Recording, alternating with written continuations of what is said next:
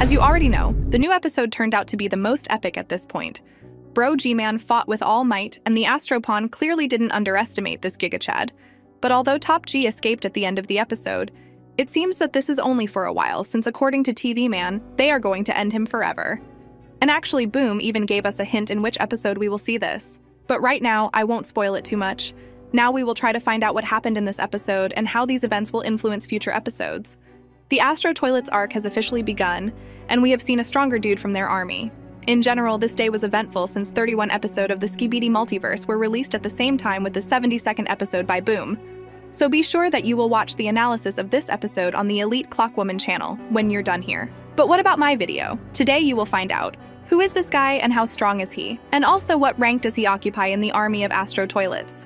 Because to be honest, it seems to me that he is not the strongest of them. You will also find out what will happen to the poor G-Man toilet. And we will also discuss some future events, and I will show you some details that you definitely didn't know about. Hello friends, you're on the Dattebayo channel. Subscribe to the channel and press the like button under the video to speed up the release of the next video. And let's go. And the episode begins where the first part ended before the start of the battle.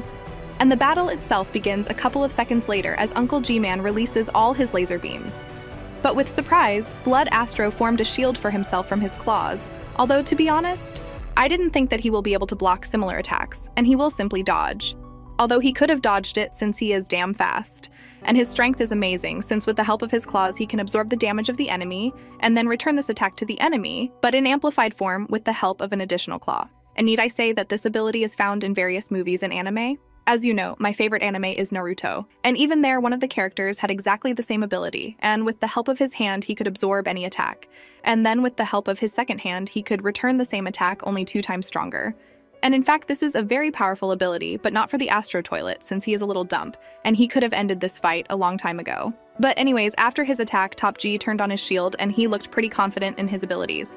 And I also did not doubt his confidence because we know that if G-Man could not cope with the general, he would have run away. But if he didn't run away, it is obvious that he is confident in his victory. It seems that this shield appears precisely from the core, and this core is as similar as possible to the core of our Titans. And most likely the toilets began to copy the technology of the Titans after the scientist infected the Speaker Man, and they clearly experimented on him. But Astro never ceases to amaze us as he showed his new chips in the form of tentacles, and he began to absorb the energy of G-Man's shield.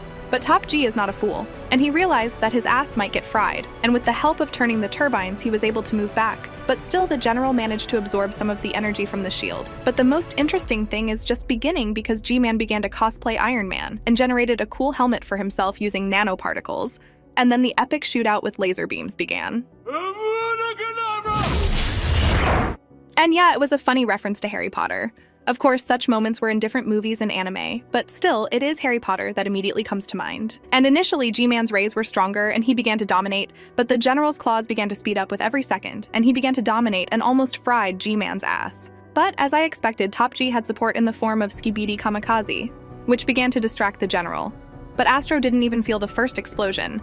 But the second explosion fried his face and he realized that this could not continue. And he used a sound wave to repel the G-Man's beam and decided to destroy all the toilets that interfered with him. But by doing so, he opened his back and thus he paid for it. And to be honest, he became too self-confident. He underestimates his opponent too much that he dared to turn his back on this Giga Chad. And for this, he caught all G-Man's beam with his face. And after that, he started yapping that enough games. Yeah, bro. I agree with you. Enough of this game, and Top G should quickly finish with you and send you to the landfill. And finally this fool used his speed to dodge the attack, but he switched to melee combat since he has the advantage is in the form of claws. And G-Man doesn't have the arms to give a decent fight, but as we know from episode 65, G-Man hits his head well. And then the same moment from the troll leaked frame was repeated, and I already mentioned that all troll leaks became real in new episodes. But literally in a second, the stupidest moment in this battle will happen, since Astropon, instead of finishing off G-Toilet, gives him a couple of seconds to use his lion's roar. And no way, bro. I didn't realize that you would screw up like that. And as you know then, usually in the movies the same thing happens. The main villain is always waiting for something and does not kill his enemy, and then his enemy kicks his ass. And here it literally happens the same way. Top G uses his crazy roar, and Astro could not stand it and stepped back. But Top G clearly turned on his rage mod and it looks like he went crazy because his face changed. And before he was quite calm and sometimes rizzy. But now it's obvious that he lost his mind and started to ram with full might with lasers on. And by the face of Astro Toilet, I can tell that he is literally confused, since he didn't expect that G-Man could become so crazy. And Astro decided to retreat for a few seconds, and I'm not gonna lie. If Astro had not retreated, then Blood G would have been fried his ass and sent it to McDonald's. But it's strange that Astro started using his speed only now, and probably if he started the fight this way, he could finish it. But it wouldn't be interesting, and sometimes the character's strength needs to be suppressed in order to the series continued. And Astro began to bombard with his punches, but before the third punch, Top G managed to react and turned on his shield, and thereby Astro kissed this shield and got serious injuries. But Astro disappeared again for a few seconds and tried to deliver a sneaky strike from behind. But already in this frame, it became obvious that G-Man has a third eye from behind, and he knows that Bro is behind him. And he instantly turns his head and treats the guest with delicious lasers, and more hits with his head. But it seems that Top G forgot that it is useless to use lasers, since Astro can return them back. And G-Man finally realized how he can use this ability against him. At first, he decided to make sure that Astro would absorb this energy ball, and as expected, he stopped it and returned it back to G-Man.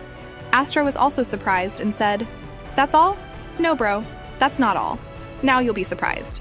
And Top G has already released 2 balls but with purple sparks, and it immediately became clear to me that these were surprise balls. And when Astro stopped them, they disappeared and began to live their own lives and cause damage to their owner. And it's no secret that this is one of TV Man's abilities in which he forces enemies to commit suicide. And Top G again showed a crazy face. It looks like he is literally getting high on this, but he should have released 3 balls to take control of the third claw, since with the help of the third claw, he destroyed the other claws. But even in this case, he received a lot of damage, and it's unlikely he would have been able to continue this fight if his ass hadn't been saved by another Astro guy.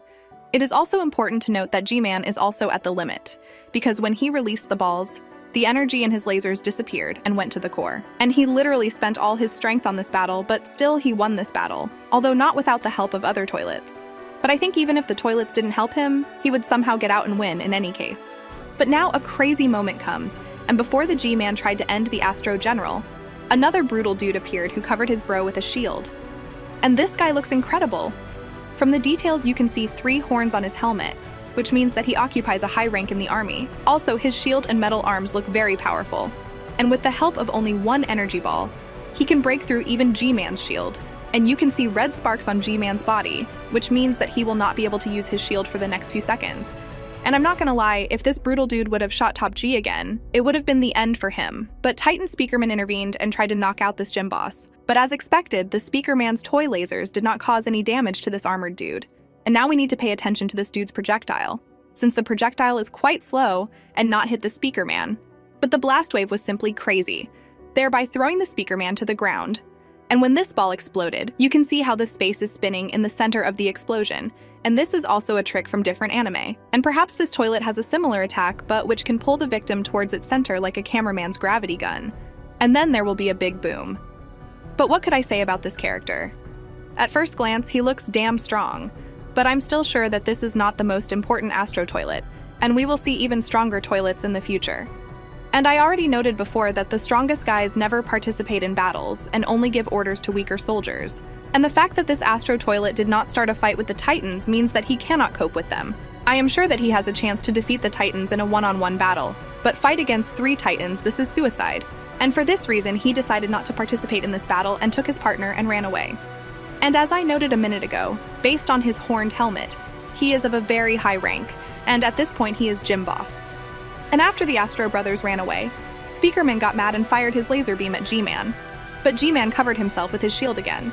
But can you smell the fried chicken in the air? Oh yeah, I can smell it. And then Titan TV Man appeared and the disco started right away. But as always, G-Man managed to escape from this meat grinder. But it looks like it's only for a while since the Speakerman immediately chased after him. And the TV man said that this asshole will die today. Although there was a different phrase in the subtitles, but we know why Boom did it. TV man also said some bad words at the end, but from what I understood, they are going to finish off Uncle G-Man. And Cameraman decided to upgrade his weapon and took one of the claws of the Astro General. And now he will clearly become stronger since he will be able to repel attacks just like Astro did. And for the first time, Titan Cameraman started talking and said, "For Plunger," and I completely agree with you. Although in fact the secret agent is to blame for his death.